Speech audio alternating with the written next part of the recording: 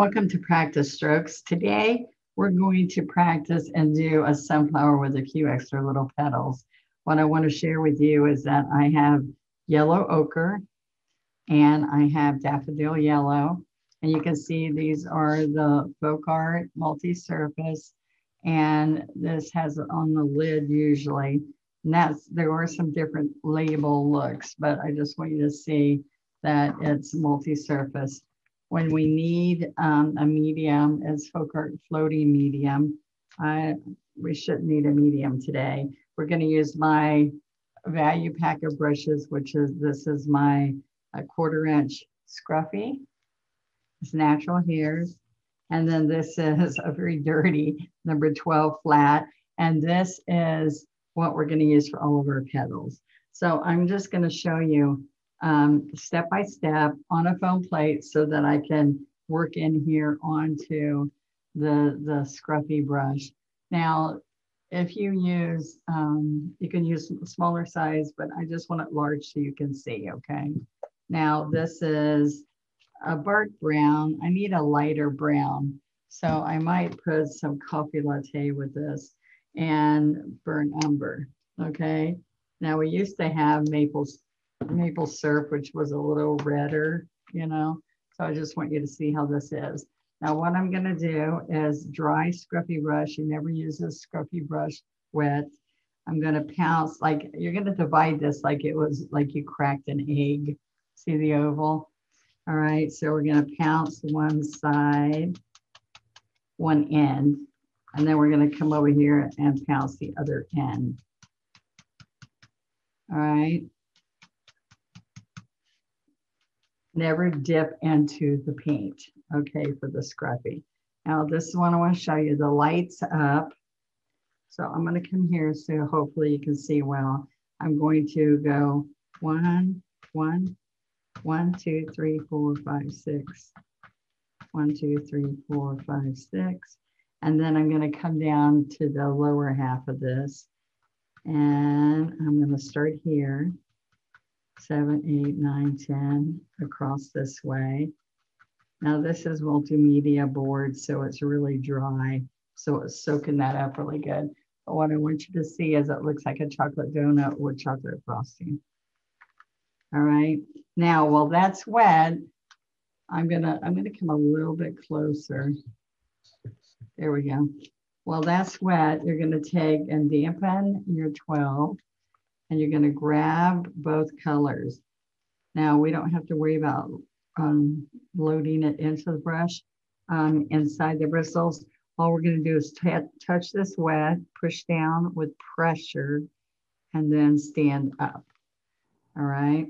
Now, I'm going to come over here almost every stroke, push while that's wet, push, push. Now, I got 3 of them. I'm going to come get more. And come over here. Now see all those streaks? Look at those streaks. See, that's what you want to see. So with traditional painting, like toll painting, there's so many steps to do what I just did, because you would do the light and then you'd come back with the dark and shade. Then you would do your center, and that would take a couple of steps. And then you would take a little script liner and pull all those lines in. So this is a perfect example of one-stroke painting that you blend, shade, and highlight with every stroke. Now, if I started getting dry, I would just come back and tap this, okay? And because if you're not moving as fast as I am, that might be hard now to get all the way around. Now look, I touch the wet, pressure grabs the brown, stand up, stand up, stand up, and then slide to a tip. All right, push, stand up, slide. All right, now this is what you want. You want to see all those streaks going around, and you don't want all the petals to be a sundial going one way. You want to pick up all the different streaks that you can while it's wet. Now I can come right in here, push down, and curl one up. Okay, push here and do another one, and even on a chisel, see that? All right. So I can also, now this is what you want. This is your practice strokes. You're going to go pressure, turn slightly, and then slide. All right. The pressure should make that round there and then slide. All right. Now, if you take and you turn and twist, coming up into there, you get a petal that looks like it curves. All right.